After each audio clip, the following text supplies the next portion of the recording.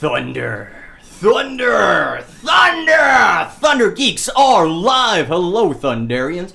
You're listening to 102.7 FM CILU or around the world at luradio.ca. That was J Soul Brothers with Ryusei. And I'm Andrew. I'm Rob. I'm Megan. And I'm Alicia. And we're your Thunder Geeks. Guys, thank you so much for tuning in once again. So, before we roll into the show, if this is your first time tuning in, every week we're like just a bunch of friends that like to sit down, talk about what we've been up to this week. Sometimes we bring some awesome people into the studio. We're not friends. Don't you love me, Rob? We're more frenemies. Exactly. We're going to be in constant lack of competition. But yeah, we try to make each other laugh for an hour and a half. We have a really cool guest in the studio this week. We're going to get to her in just a second because I know a lot of you guys are tuning in for a big reason. Last week we had episode 100. I want to thank everyone who tuned in, shared the stream. It is just an overwhelming response that we got, and thank you guys so much. So, the two winners we drew. First, for the cartoon theme box that we had for the Thunder Box. We had, drumroll please, Sabrina Mirahead. Sabrina, thank you so much. If you want, you can pick it up here at the station tomorrow between 9 and 5 office hours. Okay, I guess we had a second winner here as well. So, for the Freedom Box. Oh, that thing ran over. It is Spencer Richardson. Spencer's also been a long-time listener. Thank you guys so much for your love and support. We are just ecstatic to be able to give something back to you. We are not done, though. In fact, we are streaming once again on our Facebook page, facebook.com/ThunderGeekSpeak. Share our show post, share the stream. We are still giving away pizzas from Eat Local, from the Arthur Street location. We are very grateful to them for their gift to us. So, guys, let's roll into it. We have a very, very special guest. Her name is Melanie, and she also goes by Sayomi. She has an amazing cosplay page. Mel, say hi to us. みんな久しぶり、メラニです。元気? So, hey guys, it's been a while. It's Melanie. That was adorable. No. Sugoi. すごくないわ、それ. So, Mel, we want to know a little bit about you and what makes you so special here. So, I'm just as an introduction, where are you born from? Okay, so, hey guys, so I'm born in Thunder Bay, but both my parents are from Croatia. So I grew up with immigrant parents. I lived here until I was about 18, and then after I graduated high school, I went on an exchange through Rotary to Thailand for a year.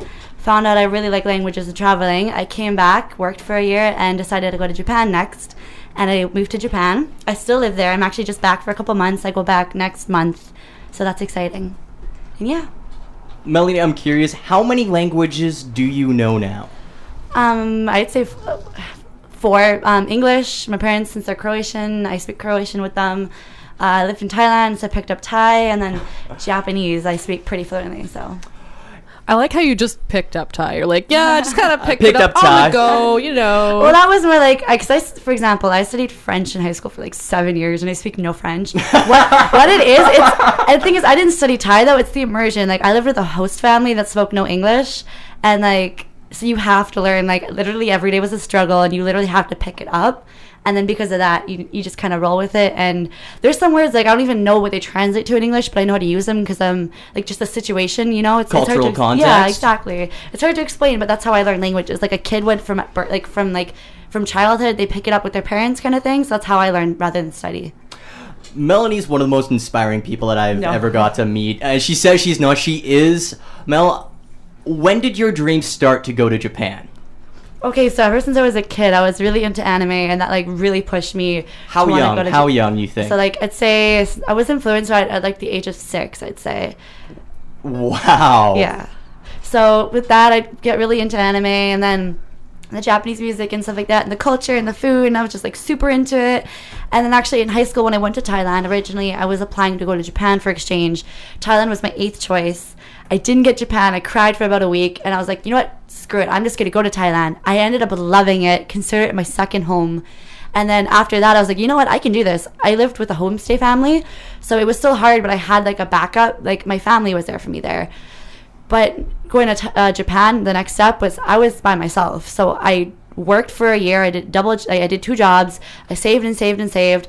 I went to Japan. I got a part-time job down there, and like just it worked out. I went to a language school for a year, and this time I'm working hard to go to university this time. See, this is one of the things that really does inspire me about Mel is I look at her work ethic and just her drive and determination, and I am awestruck. When I'm feeling like, oh man, like I am so tired, I don't want to go and do anything.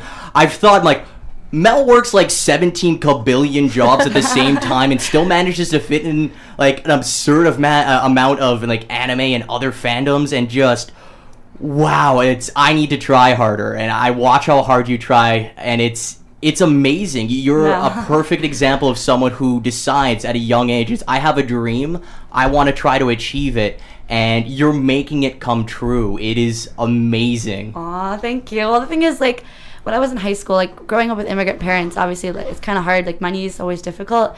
But then, so when I was in high school, I got a part-time job, and I was like, it's so hard going to school and working part-time. Like, my life sucks. And then, like, as soon as the next step hits and you have, like, another goal ahead of you, you feel like it gets harder and harder. So now, like, when I come back, I'm like, 2 jobs is so hard. Like, I don't have free time. And then you go to Japan, it's like, going to school, working in a country that you don't speak the language is hard, and like now coming back, like I'm balancing 4 jobs. So now like everything that happened in the past feels like nothing now. So like every time you take that step further and further, you feel like you can get farther and farther in your goals, kind of thing. How many jobs were you working before Thailand? So that was 2 plus like I tutored Japanese on the side, but I wasn't like as fluent, so it was more beginner Japanese I tutored. So like that was pretty hard for me because like I didn't get much time to do things that I wanted to do, like see friends and like do all my fandom stuff.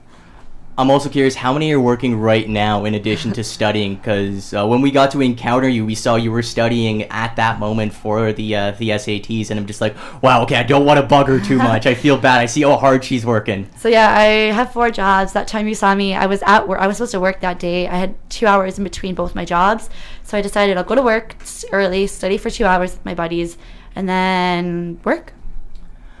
So I'm curious because there's one thing you mentioned before the show, when you came back, that there was a bunch of new terms that you're like, oh, what's that? Like okay. My shirt, my famous salty shirt, the warning I give to everyone. You're saying you weren't actually aware of that at first. Okay, so the thing is, in Japan, I had Japanese friends, so I don't ever speak English except for with my roommate, and even then we use Thai a lot of the time because she was my friend that I met in Thailand. And so I was like using Japanese terms and slang a lot of people don't know about, and like picking up Japanese. So when my friends came to visit from Japan, like my friends from Thunder Bay, one of them used the term salty, and I was like, what does that mean? Like, what is, I literally thought she was like saying, I actually don't even know what that could have meant. I'm just like, yeah, okay. Just means you're kind of a little bit sassy. Well, I know now. I think I know now because like I hear it enough, and like that's good because I'm still not quite sure. At first when this slang came out for salty, I was just like, yeah, that's so me because like I love salt and I'm just salty. I was like thinking about like how much salt I use on everything. I'm like, oh, that's not what that means. Okay. I didn't know if it was a negative or a positive thing. So when someone's like, Melanie, stop being so salty, I'm like, what? What? Was there any other new terms that we invented while you were gone that you came back? You're like, what the heck happened 2015? Like, well, things like fam and like I got fam. I assumed it was like family. And then like lit people be like, man, this fam is so lit. I was like, what are you talking about? Like I was just so like thrown, like blown away. Like now that I'm back, I'm picking up on a bunch of new words. But like now they're getting old. I feel like no one uses those words anymore. So you're like, dang it, I just learned these ones. Like there's words I pick up and like at work sometimes I catch myself using those words. Like when like I make a mistake or like something like just surprises me, I use those words and people are like, what language was that? So that's where I like my slang comes in. So I mean, going to Thailand as well was a really big experience. What were some of the things that you did in your free time in Thailand? Clubbing. Don't tell my host family because I wasn't allowed to. But no, like my free time, I my biggest suggestion going abroad, make friends from that country. They will be like your family, your support system. So what I did was I'd hang out with those friends, and then I had 2 friends that were also exchange students who are like family to me. They live in different parts of the world, but like we all meet up every year. Like we met up this year in Japan, last year was in Canada. Like just like for me, it's not buying things, it's not going places. It's being with those people, making those friends like that. Those are some of the best memories I've ever made. And I'm only 21. Like, I feel like, even though I feel like sometimes life is hard, but like, so is everyone else's. You don't want to ever compare, but like, having those friends is like the best feeling in the world. I can completely relate. It's one of those things when you make connections with other people, they go out of their way to help boost you up, and then you're motivated to help someone else and just reach a hand out, and just makes people more connected. It feels really good. Yeah, like, I think I mentioned to you guys earlier when we were off show, but when I was in Japan, I was really struggling for money because I didn't get a job right away, and like the things were just getting really hard. And my friend that came to visit me, she lent me a bunch of money, and like she knew I would pay her back. I've never not paid someone back. And like just today, she's like, "Happy birthday," even though it's not my birthday for a while. And I'm like, no, you can't do this. I literally started crying. She's like, no, someone needs to, like, you need to catch a break once in a while. So it was, yeah. I'm curious, were there any big culture shocks other than just language when you came back to Thunder Bay? Oh my God, yes. So are you talking about back from like Thailand or Japan? Thailand. We're gonna move to Japan soon. Thailand is not as much. I feel like Japan's crazier in the sense of that, but like, thing is, in Thailand, everybody's late all the time. If the meeting's at 7 o'clock or the party's at 7 o'clock, everyone's there early at 7:30. So for me, I'm never on time for anything anymore now. Like, but luckily my work, they're so chill, most of them, and like they're like, I obviously I try to be professional. I'm always on time, but I'm never like 30 minutes early anymore. I'm like just barely make it kind of thing. You just dropped an amazing truth bomb on me. I think I was supposed to be born Thai. Yeah. Because I'm always saying I'm 5 minutes late to life. Because I'm usually 5 minutes late to everything. As much as I try and plan, it's a comedic series of events. But with Thailand, I could show up 30 minutes late, but I'd still be cool. Yeah. Oh, yeah, nice. you were literally early. Well, I'm gonna need you to tutor me in Thai. That's apparently where my dream destination was all along, and I never even knew. Yeah, no, actually, a friend of mine just went to Thailand, and I tutored her for a bit when we were working. She's one of my workmates. Is that the word, workmates? Is that what you guys I think say? so. Colleagues? I don't know. Sure. Coworker. There you go. I can't English anymore, guys. No, but she's there right now. I taught her a bunch of stuff, so I teach people at my work words and stuff like that. So, yeah, I enjoy that. So I have a couple questions now. Yeah, Okay. we're really curious about Japan. So and such. one thing I want to know, before you went to Japan though, you did go back to Thailand.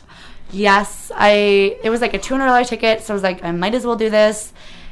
Best choice ever. I saw my family there, my homestay family. They brought me back to their home just like I was like never gone. I stayed there the entire time. We went out together. We had dinner together as a family. Like, and my friends that I lived with down there were there with me, and just it was the best feeling in the world to go back and realize like, yeah, this is my other home. So yeah. Awesome. Okay, so we know kind of why you were inspired to go to Japan, but what specifically did you go there to do? For me, it was to learn the language. I realized that because of a knack for languages, I wanted to do something with that. I remember on the way back from Thailand, I got stuck at the airport because I was helping a Japanese guy with the airport people. Yeah, airport people, because they needed a translator to tell him that he missed his flight. So I was like, you know what, I'm just gonna miss my flight and help them. And I realized then and there, I love translating. Like, so my goal right now, it probably won't happen, but I want to make that my goal regardless, is to work for the UN as a translator. So like, because I feel like having a person that speaks 4 different languages rather than 4 different people that speak each of those languages is more beneficial. And plus, like, I love being able to communicate with someone using a language that's not your first. Like, one of my best friends in Japan is Korean, and he speaks Japanese. He doesn't speak English, and we speak through Japanese. That is an interesting dynamic, especially when you don't speak each other's home language, but it's a different culture and a different language that connects you to them. Exactly. So specifically, what were you studying in Japan there? Like, was it like a university? Was it a college? Like, what is it exactly? Or as best you can... So I went to KCP International Language School. It's a Japanese language school that from like kids from all over the world. I did an American language program, so I came through it doing like the Japanese language study. There was a culture class that I didn't go to ever because I'm a bad student. But like, because I already knew the culture pretty well. These were people who like knew nothing about Japan. Like, they were just like going through it because they needed to pick up a credit. So they went there. They took the language course. So I knew a little bit of Japanese before going. Like I said, I tutored beginners Japanese. I could hold up a mild conversation, but like just a basic thing. And now I'm pretty fluent. Like I work in Japan. I work at Hooters. So I have a server there, and like my goal was to learn the language, and I learned it in less than a year. So I gotta know, Japanese Hooters, what's that like? It's very different than American Hooters. Like when I saw it, I'm like, let's go to Hooters, guys. I just saw it and I'm like, let's go eat there. So I went there. It was so much fun. Like the girls are so fun and like with Genki, like exciting and like excited, and like the image there was like, it was like a sports bar, but like all kinds of people. There were like couples in their first dates, kids' birthday parties, big like there was like girls' birthday parties, like work parties. Like it wasn't just like the typical like you see like men at a sports bar kind of thing, which that image there kind of is, but it wasn't. Like it was like a family restaurant. Like in Japanese, it's like we literally. It's more like an Applebee's. Yeah, it's like an Applebee's with cute girls in little Hooters uniforms. That's literally what it is. So Applebee's. No. Wow.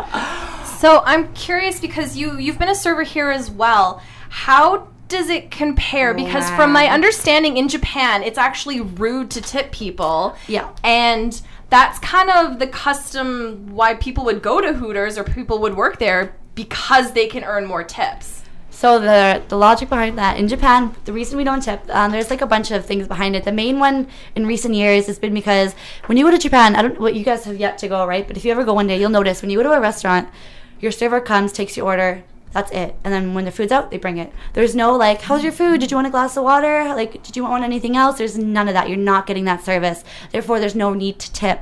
And because if you tip on top of that, they're like, why are you tipping me? Am I not doing a good job? Like, what's the problem? Like, they think you're looking down on them, but like, because they're not giving you that service. But at Hooters, it's an American restaurant, so we have that service of like, hi, I'll be your server tonight. Like, did you want a drink? Like, how's your food? Did you need anything else? So we did get tips. People, it's slowly growing in Japan because of that.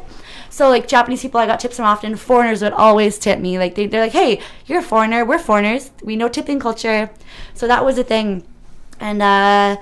Yeah, but because it was also an American restaurant, we gave that service, and people don't always tip. Our wage was a little higher, so translated to converted to about $20 an hour. Whoa! But it's busy. It's so busy. Like the work ethic in Japan, even though like when you have young people working here at a restaurant, you don't really see that much motivation. But like in Japan, it's super strict. Like even though it's part-time, you have to be on time. You have to be professional. Even if you're talking to a customer that's your friend, like you have to still be professional. Like with my bosses, I have to call them by like the honorific at the end, like saying like the last name. For example, my boss is Nabe-san. It's Nabe, but I use San, and Yoshi. Yoshi-san, I wouldn't say Yoshi. I did it once, made that mistake, and I got in trouble. Oh. So we joke around though. It doesn't matter what honorific it is. If you're kind of close, I use the honorific Pyong, which is the sound a bunny makes. He called me Mera Pyong, and I call him Yoshi Pyong. So which is really cute. But like the one time I forgot it, they're like, Melanie, know your place. I'm like, uh-oh. Whoopsie. But yeah, they're very professional. So. Okay, so I love when you update your Instagram and everything. And one thing I remember is that you said you almost had a job as a model, and I'm wondering like how that came about and like what went into that. Okay, so the thing is in Japan, it's really easy for a foreigner to be a model, depending, unfortunately, on your body type and your facial features. Because I'm European, my face caught to a lot of people rather than like a typical American. Also, though, for me, I guess. I spoke Japanese, so when people like approached me and they saw I spoke Japanese, they're like, oh, this would be a really good opportunity. It's hard to find a foreigner who we consider good model material and speaks the language. And for me, I did modeling for a hair salon.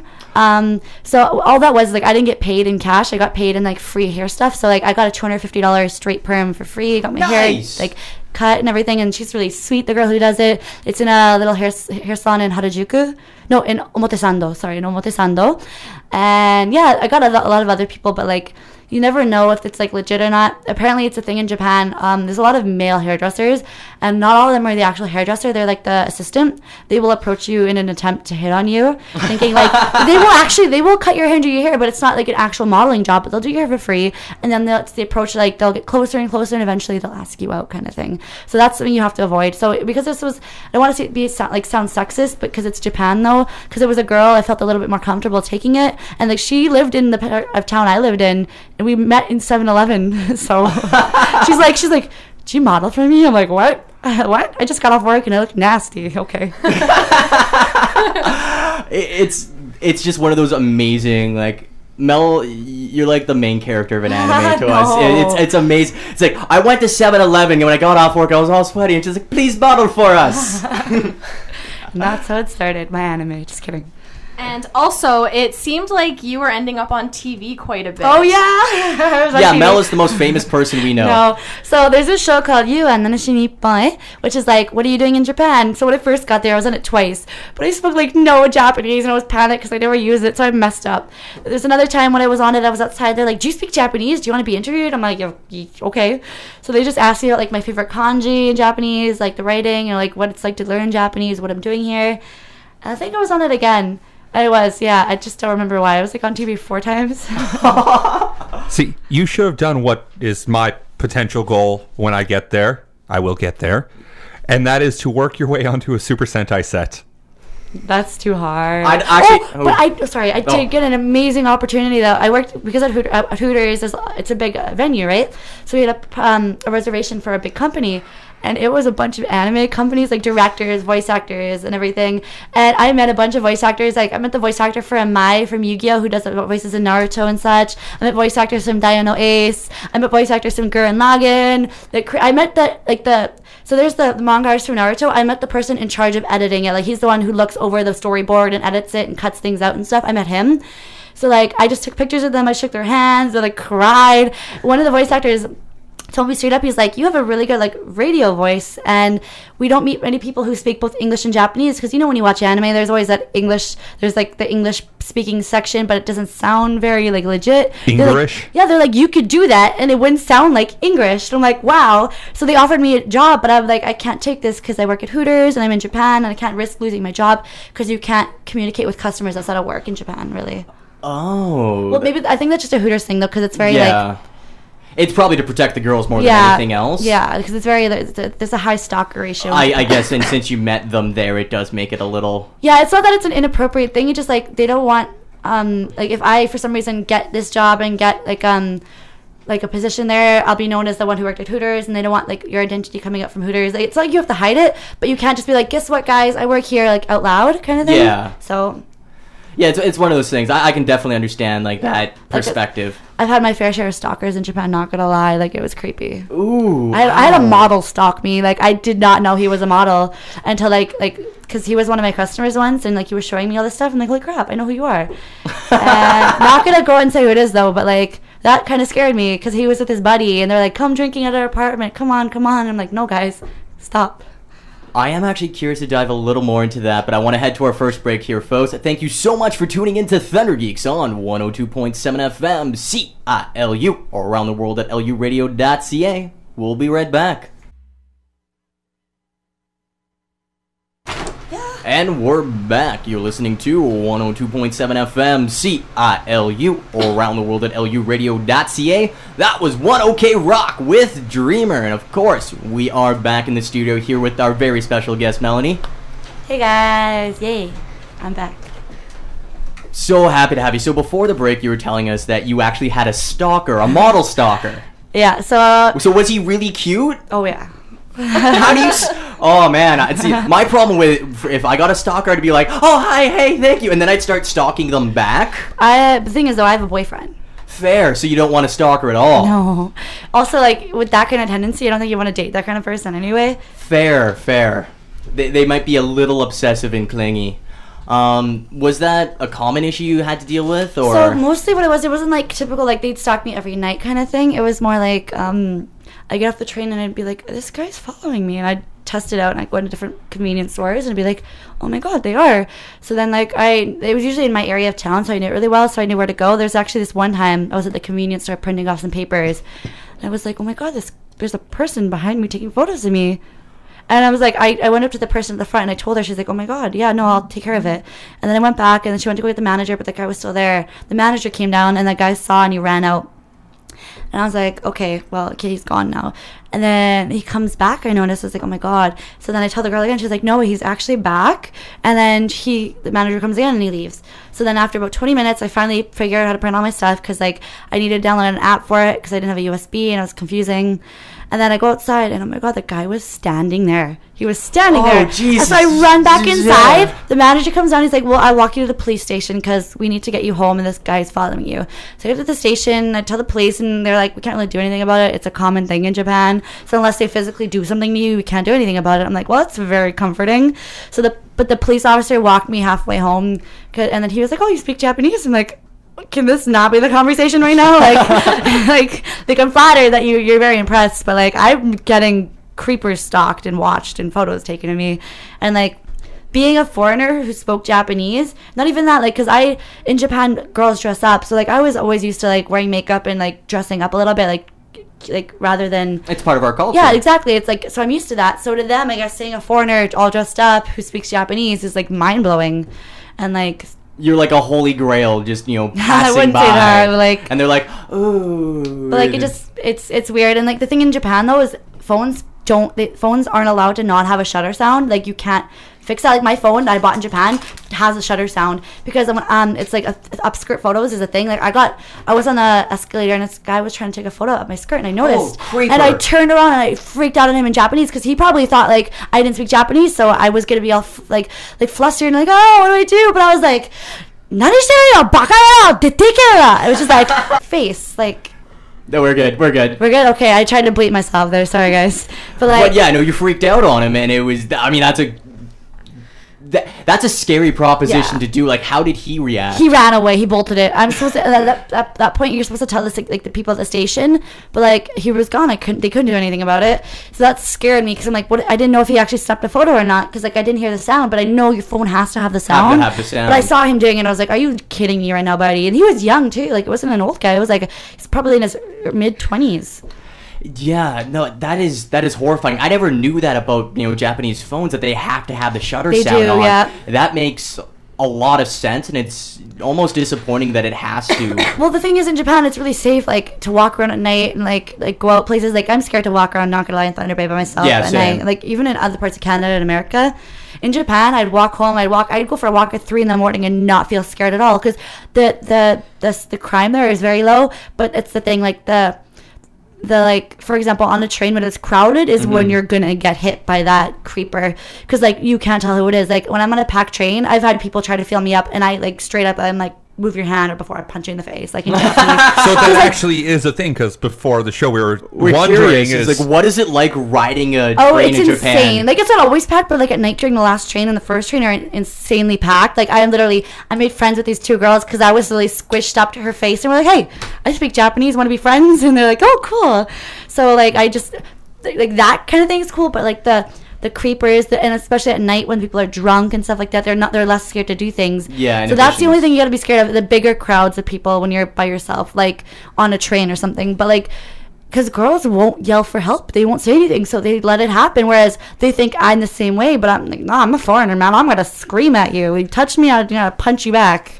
Like that's. In all honesty, that's probably a great thing that you did, that as scary as it is, because they're going to be afraid the next time because they tried to go after someone and she reacted and she didn't just take it, she flipped on them and they're expecting a flying judo kick to their face at this point, so they're running away. But there's been a couple times where it like threw me off at first. Like there's this one time this guy, completely open train, me and my friends were on our way to go clubbing. We were all dressed up in cute black clothes, makeup, nothing super revealing. This guy sits beside me, slowly starts, literally there's like 500 seats. He slowly puts his hand underneath my leg and I slap away. I get up, I grab my friends, we just move. I didn't say anything because I was like scared. He was drunk. I didn't want to, like, when they're drunk you don't know how they're gonna react, so you just kind of leave. But when they're sober, it's like, you want to fight me? Like, come on, I'm bigger than you.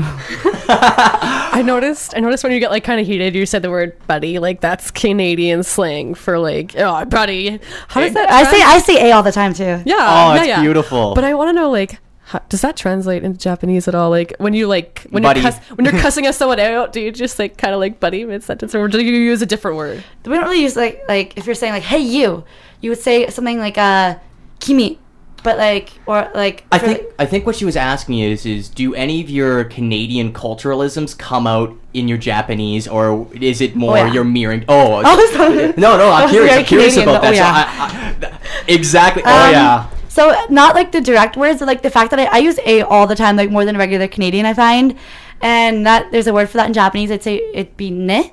So I always use the word ne, which a lot of girls use because it's very cutesy, but because I'm used to using a, I'm used to using ne. So I'd be like should all Canadians adopt that? Just when we go over, we're going to start saying ne? Ne? Or like disho, which is like the same as ne, but like more like saying right. So we're kind of Like, that's good, eh? Like, that kind of thing. Like, you Yeah. say, hey, it's the same thing with Japanese. It's something that we got to discuss with one of our other guests that did a documentary on being Canadian, where I think the reason we speak like that is we get to make statements, but also disarm them so people don't feel attacked. So it's like, this is what I think, right? Yeah. Exactly. Like, in Japan, though, like, because we use that, we express ourselves using those things. Like, it's also a way of saying we're listening. Like, if you're just talking to someone, they're like, yeah, it's kind of like, oh, it's kind of rude. You're not really listening. But saying the A thing, it's the same in Japanese. That when they're talking, you're kind of like, so, naruhodo, shiranagatta, and like that kind of thing. So we had a couple questions from the stream here. Yay. Shayla Moore asked, how is fashion different in Japan from Canada? So different. Everyone dresses so nice. Like, oh, I miss it. Like, boys, like, my boyfriend dresses so much nicer than me. Like, he dresses like a model. Like, my friends here think he's a model. It's so funny. Can you give fashion tips to guys in Canada so we can look better? Because, I mean, me and Rob, we just like t-shirt jeans. That's the thing. Hey, A lot of guys I'm in Canada, gorgeous.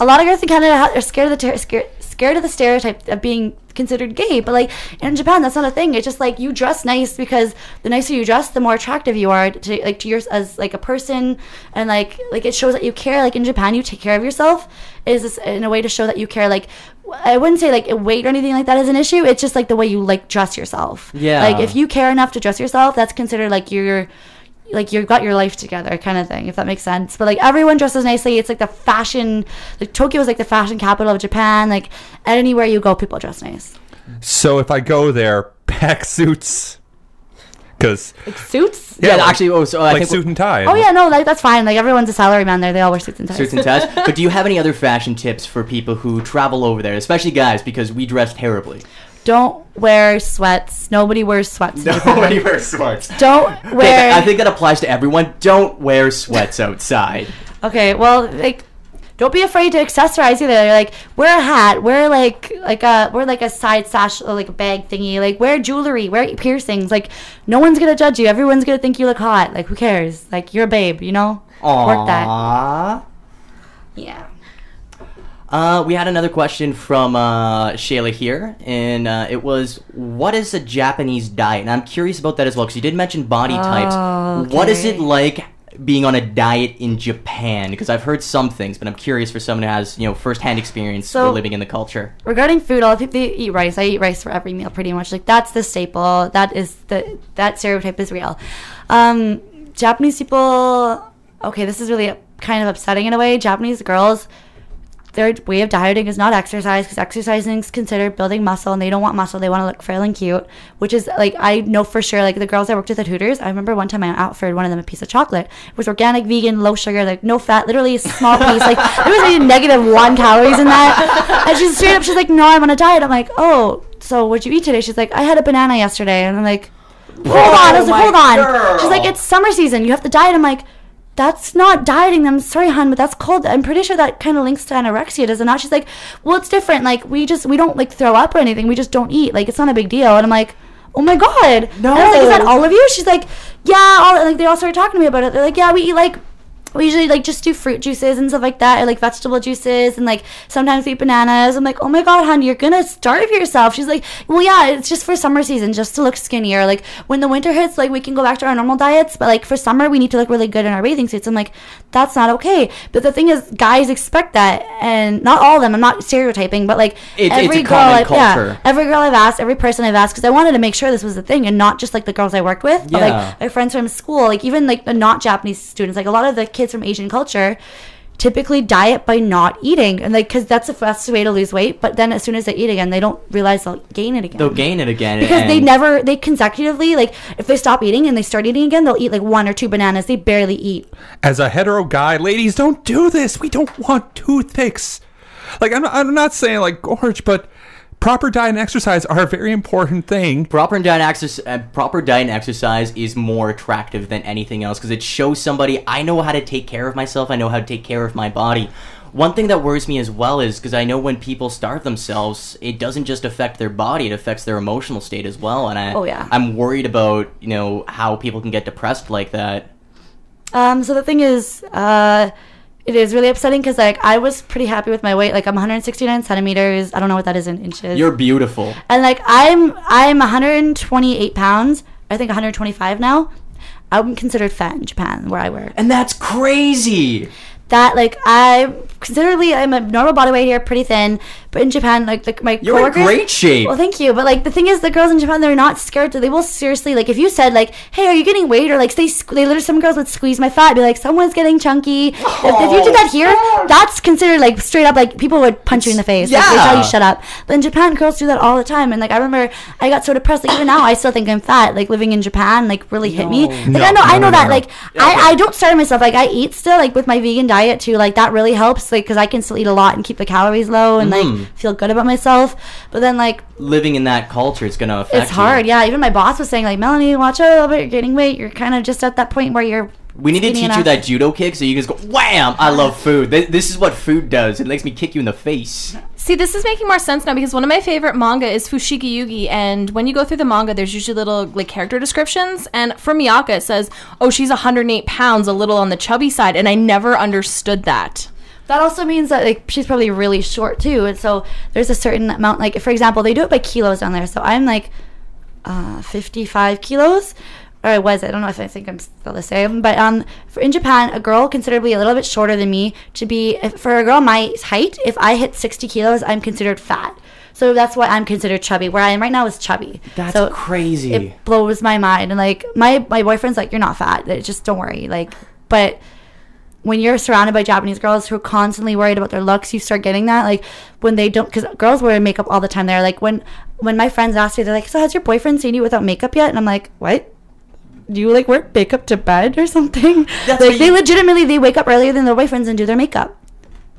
Whoa! It's a thing. It's legitimately a thing. So when I go to Japan, I'm gonna have to learn like complimentary phrases for everyone because it sounds like Japan is in dire need of hugs and compliments. Yeah, just that can be our goal as Canadians. We just need to learn like, all the nice phrases. So we just go, "You look fantastic today." I don't think it's a negative thing. I think they just take pride in what they're doing and they just work really hard to show that they're like, you know. Yeah, it's their characteristics of beauty, like thin, like white, like very pale, like frail. Like whereas here it's like bon qui bon is what we call it. So it's like bon qui bon. So it's like the boobs, like the kind of thin waist, the hips and the butt type hourglass. Thing. Like I have a friend like that. She's super thin. She's thinner than me. Her stomach, like she's got a flat stomach.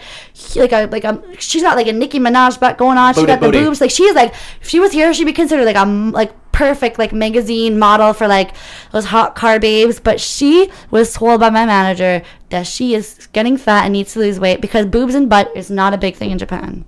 Oh. And that kind of stuff is like sometimes that's like biologically impossible to get rid of. She's half American, half Japanese, so that's why she's got the thinness of a Japanese, but the bon qui bon of an American. Yeah, and all bodies are beautiful. Yeah. Yay. Respect. We had another question here from Elizabeth Apple. What area did you like hanging out most in? Shibuya. Why? Shibuya, nanka. Sorry. No. Japanese came out. I love nightlife. Like, I love liveliness. I love knowing the world's awake, you know, like, at all times. In Shibuya, there's so much to do. There's people everywhere. It's never quiet. Like, it's exciting, and you're having fun. There's places to drink.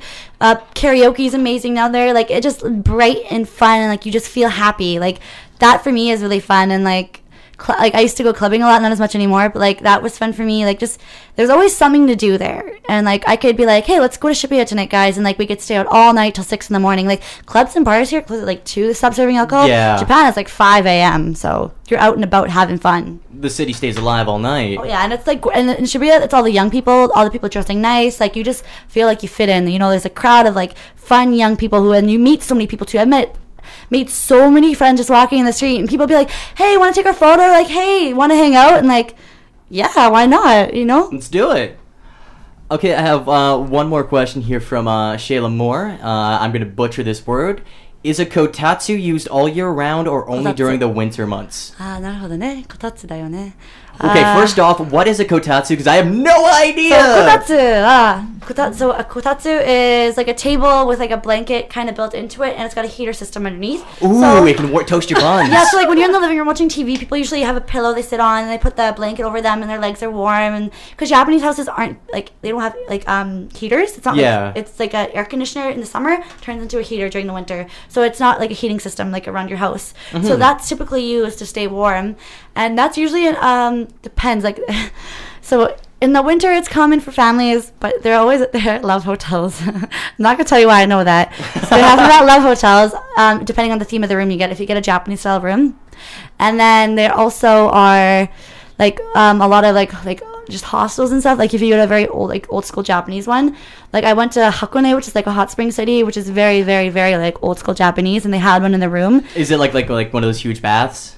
Oh yeah, like no, the hot spring is like the baths, like the onsen, and those are insane. Japanese people are insane. Like in manga, like I read some pretty yaoi stuff, and like there's always like these scenes of things going on in those like tubs. Yeah, but, like, I'd love to go. But no, that never. I lasted 10 minutes just sitting in one. I don't know how anime characters do anything in there. Or is it like too hot, or? It's too hot. Like I was dying. I was like, my skin's boiling. My boyfriend's like, it's fine. I'm like, Japanese people are crazy. Yeah, but you throw him here in the middle of January. Let's see how long they Oh, last. exactly. Yeah. See me, I'm more. I love the warm weather and I love Same. tropical. So I've always wanted to go to one of those. Just 'cause I'm like, that looks like the most amazing bath ever. I don't have a bathtub myself, so I just want one I could submerge my entire body in. Also, very good news to anyone who has a tattoo. In Japanese culture, and like in Japan, it's seen as a negative thing to have a tattoo, and you can't enter the onsen, the hot spring. With the Olympics coming up, Japanese people are making it like easier for foreigners to come, and they want that to be a big thing to be able to be experienced. But foreigners have tattoos, so they removed that law. Foreigners can now enter a hot spring at least Yes, 90% of I the time. I'm sure there's gonna be some places with old people that are like, no, No, dirty tradition. tattoo people. Like I had a tattoo and I got in just fine. Nice. Yeah, I was actually excited for a sec. It's like, sweet, I'm the only clean one. But I guess Leisha too. I mean, Leisha, I guess if you want to come. Secretly. Oh, please. Yeah. You know it's just about me and Andrew going to be naked in a big puddle of water. Essentially, Yeah. we just want to splash around. Leisha, actually, did we have a question about the love hotels? Well, I had a question because I've seen a couple videos online. They kind of like debunk what people think love hotels are. So have you? For any of our listeners uninitiated, what is a love hotel? So a love hotel is essentially like it's a like a hotel or a motel kind of thing. You pay for it by the hour. So some people actually do use it to like go just rent it to sleep before work. Like when they're traveling, it's a cheap place to go. It's actually there's a thing where you can't enter with more than 2 people of the same gender. You can't go in with a girl. So me and Rob can't go. No, you can't. They will literally because they think you guys are gay and they won't want you to come in. So I tried to go in with a couple of friends once just to sleep somewhere. There was like 3 of us, 3 guys and me, and they're like, "We don't know what's gonna go on with you 4 guys." No, I'm like, "What? Okay," but essentially it is used for one night stands. I'm surprised that that's even an issue considering the business they're in. It's like, hey, they're still gonna pay you by the hour. That's the thing, but it's just a cultural thing. Yeah, that's unfortunate. Sad. Because if you want to go to an actual gay love hotel, they have them. And that's what it's There's like, specializations. Yeah, and like was it Shinjuku Nichome kana? So that's where me and Rob have to go. Yes. Well, love hotels on the bucket list, and yeah, they're very cool. A lot of them, some of them can be pricey, some others not as. It's literally typically it's a love hotel if it says like, because usually a regular hotel it's like $75 for a night. A love hotel is like $20 an hour. It's like, oh, I know what you do here. So are they like themed like they show in like TVs and everything, or is it just generic? Usually they're themed, but there's some generic things as well. So like it all depends. What are some of the themes? I'm curious. There's like full on like Japanese style ones. There's other ones where it's like super like there's a heart bed and like flowers and roses. There's like a bunch of different kinds. Like any theme you can think of, there's typically one of those. So just to clarify, because I've been on this one, is there a space theme one? I've yet to see one, so I can't answer that. Well, what kind of space theme? Because there's several types of space. So I mean, are you looking for like Neil Armstrong astronaut? Are you I'm looking for like stars on the sky. We get to wear astronaut suits. Okay, that I don't know. Maybe you have to go to like some weird part of Japan. Yeah, me. I want James Cameron aliens. So like xenomorph walls. So they're all black and scaly and slimy. Yes. I think that's the one we should go for. There can be like pods on the ground. Like your earthquake. Yeah, you can have your pillows as like the egg sacs, and just in the middle of the night they'll just burst open and you just get swallowed by it. But like in a good way. So I see a question here about earthquakes. Can I quickly touch upon that? Heck yes. That's a thing. Like I go through about 1 or 2 earthquakes a month there. The first time I felt one, I was shocked. I was at work once and all of a sudden an earthquake was happening and like the ceiling lights were shaking, like everything was shaking, and I'm just like, yeah, typical day in Japan. No biggie. And like Like a radar, like everyone in Japan has these on their phone. It automatically will a earthquake warning. Like everyone's phones are set up if you bought them in Japan to give you an earthquake warning at what level it is, so you know to get the frig out of there.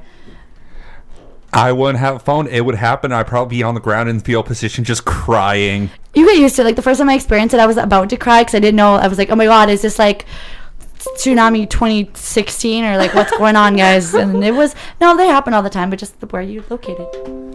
Yeah, but even if it's okay, like after the first time I would still be on the ground crying. Yeah, it happens. You get used to it though. Yeah, Like so that's like apartments. Oh, sorry, apartments. When people look for apartments, they have to make sure they're earthquake resistant. Like the one I'm getting is earthquake resistant. So. yeah, that's definitely something good to like let travelers know for sure, because like nobody really remembers that. It seems. Yeah, that's a good thing. So on the topic of apartments, I'm curious, what are the main difference between like Japanese apartments and Western apartments? They're so tiny in Japan. Okay, thing. A lot of them are very high tech though, like the newer ones. But usually, like some apartments have like the tatami mat, which is like a different kind of flooring, like a typical Japanese, like old school apartment, like a house kind of thing. If you guys know what that is, like No, it's like explain. I don't know how to explain it in English. Oh. It's like a straw kind of. It's not even straw. How do you explain it? Yeah, it's like a really tightly woven straw mat. There we go. Yeah, so they've got floors of that. Also, bathrooms, toilet, and like shower are separate. Like it's you get one together, it's usually not considered a good apartment because like people don't want their shower and their toilet in the same room for some reason. Also, usually they're sliding doors. They're not doors that open and close. They're like they slide open and closed. And then as well as the size, they're smaller. There's no central heating, so your house is gonna freeze. Like even though Japan's hot during the summer, with the air conditioning it's fine, but during the winter, like even though it doesn't get freezing cold, your house is gonna get cooler and cooler and cooler, and then you're gonna start freezing. Like I remember coming home from work and staying in my jacket for like 15 minutes while I let the heater go on. Ooh. So a thing I'm always been curious about with Japan and apartments is in every show I've seen, somehow people on part-time salary can afford an apartment. Oh yeah, is that real? If you get a really cheap apartment, like the apartment I had was $800 roughly Canadian, between two of us, so $400 a month, which isn't that bad. I mean, Especially, you said you were making like $20 an hour at Hooters. Yeah. How many hours a week were you working? legally, because I was on a student visa, I can only work 28. But that's still a pretty good job. If I was working 28 hours at $20 an hour, yeah, it'd be easy to rent an apartment. Exactly, and even then, like you Rob, get cheaper yeah. apartments. Like if you get a one-person apartment, or if you got two of you, like the cheaper it is. Like I found apartments for like $300. They're just not very good locations. Like the closer to the station, the more expensive. The more convenient, like the more grocery stores around the area. Like in Japan, it's just based on convenience. The more convenient the apartment, the more expensive. So if you don't mind, like the 30-minute like train ride to work or school, and like the 20-minute walk to the grocery store or to the station, you're gonna get a really cheap apartment. So if I decide to go there, that's the smart thing. We're going to head to our next break here, folks. Guys, thank you so much for tuning in to 102.7 FM CILU or around the world at luradio.ca. We're your Thunder Geeks, and we'll be right back. And we're back. Of course, you're listening to 102.7 FM CILU or around the world at luradio.ca. That was Jam Project with The Hero, also known as the One Punch Man theme. really, what show is that? One Punch Man. Yeah, anytime I get an excuse to play that song, I am going to over and over and over and over again. Well, speaking of, I'm waiting for you to go. I'm expecting a name drop to come, so give it to me. What is it? Vic McDerpy. What? Vic McDerpy. Vic Mignogna. You haven't used him yet? No, look at the list. Dang. For those of you who haven't listened before, every week we try to go the entire episode without talking about anyone Rob has met, because Rob has met every single celebrity on the planet and loves to tell us about it. Relentlessly. But have you met the Japanese one? Ooh. The only Japanese one I met, and I did use him last time, so it's... I met the Japanese voice of Vegeta. Ooh. Hold on. It's on the list. Let me double peek and reread it. Do you know who Vic Mignogna is playing on One Punch Man right I now? don't watch English, though. Sorry. That's fair. You don't need to. I So, don't. you can get the original context. I've accomplished the thing all anime fans want to do. They want to watch it without the subtitles. Yes. I could do that. For me, there's certain anime I can watch in dub, One Punch Man being a great example. I can watch that in dub. With things that are more action-focused, I find I prefer the dub because I don't need the voice inflections. The biggest one I couldn't, where I just regaled and repulsed by it was Love Live. I love Love it Live, so yeah. much. I love it so None. much. I love it so much, and I could not watch it in English because all of the voice inflections were gone and just the little verbal like quirks that made each girl unique. And like, nope, no English. さ、ラブライブなら英語と日本語どっちでも込みです。what bothers Okay, me wait. about- I wanted to. What did you say? For Love Live, whether it's English Mm-hmm. or Japanese, they're both trash. No. I hate you. Thank you. なんてね。 I'm gonna go cry in the corner just because all of my hopes and dreams Hanayo, rest on school idols. 20K16? Is that the word? 2K16, 20K. See, my problem is like when I'm watching something that's subbed, like if I go to another tab to like just kind of scroll because like I have a short attention span, I'm like I can't do that because I don't understand what they're saying. Oh no. See, I think I've watched enough where I can get the gist. Like, if you said something to me that's not like overly complex, I think I get the gist of what you're saying. Yeah, also the context as well. Like if you got Throw something at me. I think I'll get like the gist of your sentence. Don't worry. 日本語話したらわかるでしょ Okay. The first word was Japan, 日 right? 本語。 Hmm? 日本語。 Nihongo. Okay. Nihongo. Okay, one more time. 日本語を話したらわかるでしょ Right. Was in there, right? Yeah. Okay. See, I'm getting bits and So pieces. what I said was if I speak Japanese, you'll understand, right? See, I got Japan and right. Yeah. there You we got go. 2 words You out can of pick it. up that's where you start though. That's where you start. If you can pick up the words eventually, but I've heard stories of like people trying to do that and then like sometimes they'll completely think the wrong thing and like I remember one of my favorite models that lived in Japan for a bit. Her name was Taylor. And she was talking to like one of the producers or something like that and he was asking about the Prime Minister, I guess, of Canada, but like she thought like he said Justin, but she thought he was talking about Justin Bieber, so she's like, yeah, Justin Bieber. And he's like, your Prime Minister is Justin Bieber? No, Justin Bieber's the Grand Wizard of Canada. That is true. Samel, I know you had some things that you must see needed to do in Japan. And I remember the first one was Otome Road. Yes. So can you tell us what it is? Did you get there? Otome Road. Okay, so that is like a road known for girls. So you guys probably heard of Akihabara, which is like Yes. Otaku Central. But On the list. Ikebukuro is the girl version kind of thing. Otome Road is like the place with like all the boys love cafes. There's your like the girls yaoi shops and everything like that. There's like the butler cafes. And I went to a boys love cafe twice. I have a members card. The second time I went, they're like, oh hey, you're that girl that was here last time. That girl that speaks really good Japanese. And I was like, oh my god, you remember me? And they're like, yeah. What was your name? Melanie. I was like, oh no way. And like they're really sweet because like I don't eat meat. My friend didn't either, and then like my friend's cool with like picking meat out and stuff like that. I'm vegan, but she's like vegetarian kind of thing. Yeah. So they literally for her they picked out every single piece of chicken from their For food, her? and they were so cute. And like, okay, boys love cafes are the best thing in the world, and if I could afford it, I would go every day. Not gonna lie. But yeah, it's essentially Otome Rodo is a place for girls or guys who are interested in boys love to go there and have fun. So do you have a specific recommendation for a Boys Love Cafe? Because Yes. that's going to go on Rob's list. Yes. Okay. It's I forget what it's called. It's like Oh, jeez. Boys Love Gakuen. So we're going to need to track down Mel. When you get back, just Ikebukuro. I'll take you if you ever go one yeah. day. Oh, I'm working on it. So essentially, boys dress up like schoolboys there. They have different like levels of like high school seniorship. So there's like the first year, second year. You get depending on how long you go. Like I'm a first year still because I haven't made my way up to second, third, or fourth year. Essentially, the guys will serve you. They'll talk to you like your friends and like your senpai, your kohai, so like the upperclassmen, lowerclassmen, and like they'll flirt together while they're talking. And like, for example, you can pay them to play the Pocky game or like pay them to do. What's the Pocky game? So for example, let's say it's like $7 for the Pocky game. You buy the Pocky, you guys can all eat it, but they take one piece. You pick a scenario. You pick the semi, the uke, so the top and the bottom. And then you pick a scenario. So my friend picked a scenario that they're childhood friends and one of them's in love with the other one and he confesses. So they reenact that for you. It's like a 2-3 minute sketch. And then at the very end, they finish it with the Pocky. Like, do they one at Lady in each the end, Tramp it? And then they turn their heads so you can't really see because they're obviously not kissing because you don't actually know if they're gay or not. But like that's not the point. The point isn't the sexualization of it. It's like the cute, like, wow, this is like so cute, like wow, Yeah. like doki doki, my kokoro is like, what is that in English? Like my heart's like flutter, you know, like wow, that is a legit thing. And I took my friend Vic, and I'm gonna tell everybody, Vic. I know you don't want people to know, but she was like super pumped. She's like, guys, because I love this place, and she's the one who picked that scenario FYI. So just saying. Aww.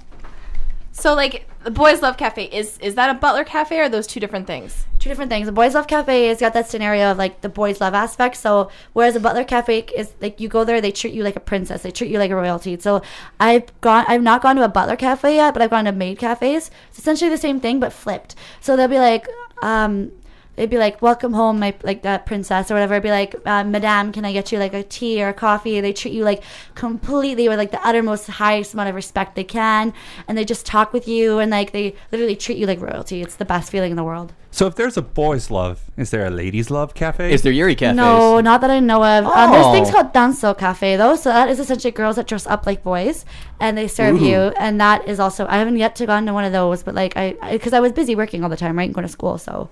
Is there the reverse where you have boys dressed up like girls? You know it. Okay, Rob, that's also going on the bucket list.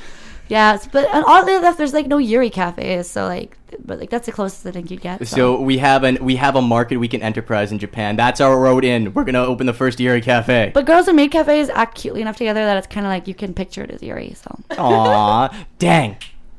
All right, and I know you said that your holy grail was Comiket. Okay, sad thing, guys. I didn't actually go to Comiket.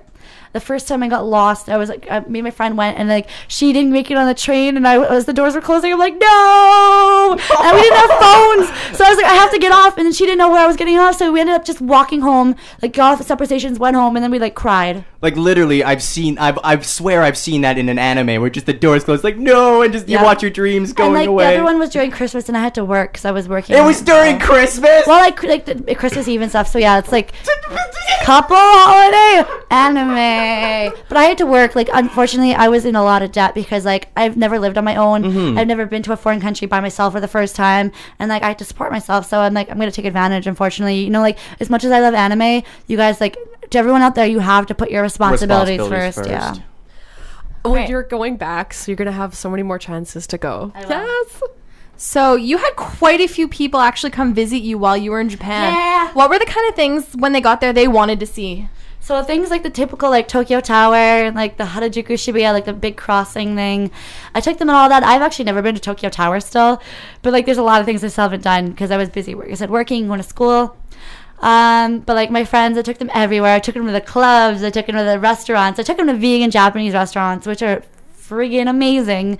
I took them for sushi. Of course, you gotta go to sushi. I took them for like all these insane, like I took them for ramen. Like I took them for like food is the staple in Japan. Like you go out for food. Like ramen is huge down there. Everyone eats ramen. So actually, based on the ramen thing, I was really curious. Like, how common are noodle carts? Very common.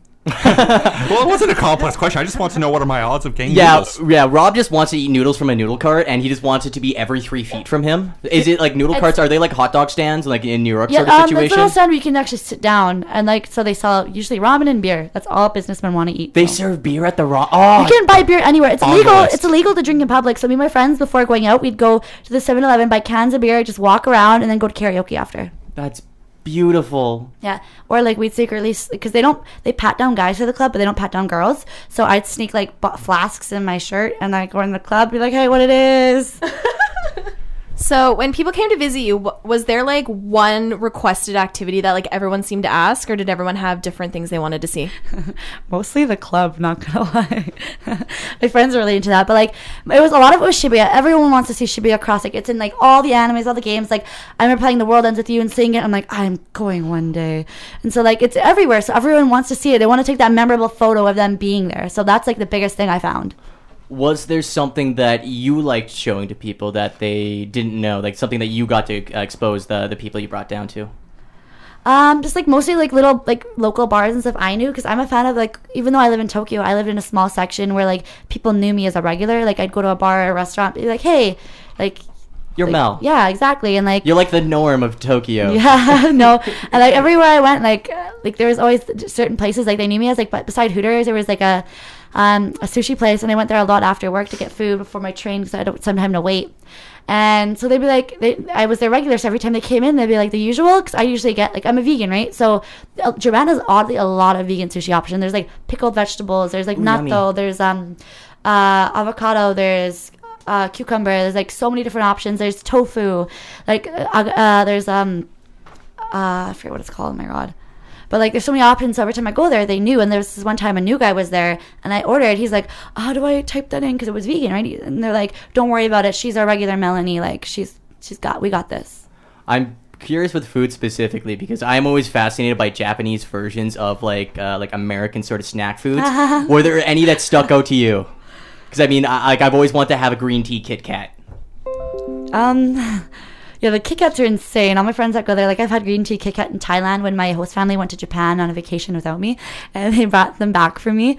So those were good back when I wasn't vegan. And like a lot of their chips, they got the weirdest flavors of things. Like anything could be any flavor. Like it's insane. Like they had Sakura flavored, like cherry blossom flavored Coke, and like they have like the weirdest things, and like you just gotta try them kind of thing, you know? I follow this blogger on Tumblr, and that's what he does. He lives in Japan, and he just blogs like all the strange food that's there and stuff like that. I don't remember what his name is. I'll get it to you after the show. But yeah, and I saw the Sakura flavored Pepsi, and I'm like, I need some. I need it. So I'm curious if there was anything that you got to Japan, you were super excited, and then you're kind of like, oh, this kind of stinks. Oh man, there's not gonna lie, there's quite a few of those. So something I was really excited to make, like friends I consider my best friends. Like don't get me wrong, I made a few, but in Japan it's really hard to like make a really close connection with someone, because like in Japan everyone's about like not burdening each other. So here, like your best friend's like, don't worry man, I got you back, like no matter what situation you're in, like you've always got that best friend. Whereas in Japan, you feel like you can't do that. So people, as close as they want to get to you, they don't get that close to you. So it's really hard to find someone you consider a best friend. I was lucky, I made friends with 2 Japanese guys and a Korean guy, and I consider them my brothers. They're like my best friends ever, and like they got my back. One-san. Well, we usually just say buraza. Aww. Yeah, so I love them to death, but yeah. Also, can I just do a shout out? Yes, 100%. My 6-month anniversary with my boyfriend. Aw, congratulations. Thank you. Well, the 19th, so it's in Japan, but yeah. Yeah. But you can send him the link and you can wave to him. Wave to him. There you go. All right, so this question goes back a bit. So I know you hated high school here. Oh, yeah. Like you despised it. So when you went to Thailand, were you in high school there, or was it a post-secondary? It was high school. I did an additional year. When you go through Rotary, you have to do an extra year because I already graduated. They didn't require that, so they're just like, it's a free year. It's a lap year. Is that Sure. Is that what it's called? I don't know. So yeah. I think they call it victory lap now. That's it. Yeah. What were some of the differences going to high school there as opposed to Oh here? my god, it's so different. Like Thai students, everyone takes turns in the class. Like they get homework, everyone takes turns doing the homework, and they all copy from that one person every day. Depending if you go to the thing is in Thailand, the schools there's like wealth levels. So if you go to a regular school, they put you in classes based on your smarts. So if you're in level 6, you're the smartest students in the school. The teachers will focus on you. Unfortunately, the lower level you are, the teachers. So I've had teachers like not show up to class. I was put in the regular level because like I'm a foreigner, so they're like, we don't want to like do this with your grades, so we're just gonna throw you in a level that's easy enough for you, but like kind of a struggle. So you were kind of like in the inner city school version of a Thai school, and then like students would skip all the time, like they wouldn't go to class. Like kids just, no one takes school seriously. So like unfortunately, as much as I love Thailand, I would never raise a kid in Thailand. It doesn't sound too different than some of the stuff you see here, though. Like I mean, that's I know that's one thing that's common. You have the one smart kid do all the homework, and then it's like, okay, $5 and you get your paper out. You know, here you go. But this is the thing, like this is a common thing. It wasn't like paid, like it wasn't the smart kid doing it. Everyone just took turns doing it. Yeah. Everyone just worked together to cheat. Exactly. So like whenever they had English homework, they're like, Melanie, and like I know for a fact as an exchange student you can slack as like a lot more, which is bad. I would want to say that in case any of my Rotary Youth Exchange officers are watching. I did not skip class all the time. No, you of course were the model student and the best one in the class. And I didn't sleep in the library watching anime and playing dramatical murder. Okay, so from my understanding here, when you're going back to Japan this time, you're actually trying to get into a university. So the thing for that, Japanese universities are really hard to get into. You have to be really smart, and I'm not particularly smart. So I'm studying for the Bull honky. Okay, listen. So I am studying for the SAT. You have to take a standardized test for university entrance exams there, because I'm not taking an entrance exam. And I'm not particularly good at math, and I'm not very good at school. I'm not very good at the study aspect. I'm better at immersing and learning that way. Like, you throw me into a job where, like a serving job, I picked up serving like that. Like, I'm really good at it now. So if I practice at something, I'm good at it. Whereas, like, Like the idea of studying something that I don't know from scratch is really difficult for me. So I'm struggling with school, like with that studying right now, and I'm worried I'm not going to do well, because if I don't get a good mark on this exam, I'm not going to have a higher chance to get into the university programs I want. So what's the difference between schooling, say, when you were in Japan last year versus what you're going into? So what I was in Japan for was just language. So I was just learning Japanese language, and it was just like a regular classroom, almost like high school. There was 3 to 4 hour classes, and that's about it. Whereas university this time is like a regular university. The thing is, it's different than a Japanese university because, well, it's the same university, but I'm going through a foreigner program, so it's all taught in English. But there's Japanese language programs to learn Japanese. Thing is, I'm as comfortable I am in Japanese. Like, I'm like perfectly confident in speaking. Like I said, I work down there. My boyfriend doesn't speak that much English. But to go to university and study every single day in Japanese, I feel like would stress me out with working on top of that, because just working was really hard for me. So, like, as much as I get good at it really fast, like it's hard. What are some of the courses you're hoping to do when you're in university? So I'm applying to a few different courses to Tokyo University, Waseda, and Temple. They're all kind of like international based programs to learn Japanese language, culture, a lot of international stuff, really. So that kind of thing. I just, like I said, my main focus is trying to get into translating and stuff, and I kind of want to go a little bit into humanitarian stuff, but we'll see how that goes. So one game we've been loving to play with our guests here that Rob's introduced us to, it's called $1 Million Butt. And the idea of the game here is we're each going to give you a set of cards here, and you got to judge which is the one you were least likely to do. So it's $1 million, but this condition. Ah. So seeing as everyone's still prepping, I shall go first with my scenario. So Mel, just read it off to us. $1 million? No. Yes, No. yes. $1 million, but should I say it in Japanese? No, we need English. $1 million, but whenever you see a dog wag its tail, your genitals and nose switch places for 10 minutes. Oh, I'm gonna give you mine here. I'm not doing this one I think you're gonna run into a lot when you're in Japan. $1 million, but whenever you are the tallest or shortest person in the room, you barf in your mouth. Yeah, so anytime you're the tallest person in Japan, you just... Okay. $1 million, but whenever someone beats you, your pants turn into inappropriately short shorts. I feel like that's the I one that you would I wear say. inappropriately short shorts. Alright. Exactly. So like that's like That's no more of big like a deal. magical girl transformation. You're just like, Yeah. BAM! Look at my short. Mahalo shoujo! Just kidding. $1 million, but whenever someone starts talking politics, you swap places with a carny? A carny? Yeah, someone who works at a carnival, like the people who do the carnival games. Yeah, I got like so three you teeth. live in there. Their name's Joe, and so is their dad, and their dad's dad, and their dad's dad's dad. これ全然難しくないよ。 Oh, speaking of carnies. Wait, no. I'll wait it's- till after, yeah. 決める? So I pick. Yeah, so which one would you never do? Never? Never. Like, absolutely not even for $1 billion. Woot. Nose pants. and Their yeah, genitals. right. Yeah, that might be an awkward situation. Oh, a puppy. Oh, God, no. Like, oh, I didn't know Melanie was a boy. Mel, I want to thank you so much for having you here. You've been absolutely amazing. Tell people where they can find your cosplay. Okay, so I have a Facebook page, a World Cosplay account as well. You can find me on there under Siome Cosplay and Siome. I've been busy with a lot of stuff, so I don't cosplay as much, but I did do a couple of cosplay things at photo shoots in Japan. So you can find me there and message me on that and like hit me up. Like, I'm so cool with meeting new people and talking to people all the time, regardless if it's about traveling, about anime, cosplay, or school, like whatever it is, like stress. Even if you want to just like have someone to yell at about stress, I'm there because I know I've been there. I'm still there. So.